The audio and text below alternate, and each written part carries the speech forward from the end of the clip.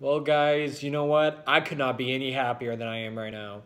So the Arizona Cardinals just released Jermaine Gresham, and you know what? That should keep us from having costly holding penalties on third down and crucial. And you know what?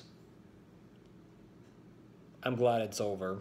So the Arizona Cardinals got rid of Jermaine Gresham, and I respect him. I like him, but I know for a fact that he does, you know, if it's a third down and crucial or a second down and crucial or I don't care.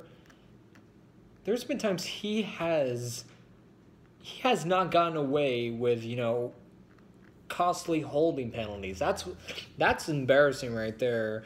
And you know what? For a fan like me that has to deal with, us getting holding penalties and the other team doesn't get any, you know, Jermaine Gresham has been a good player, but he for the last couple of years before 20 or after 2015, he's just not been doing that well. I mean,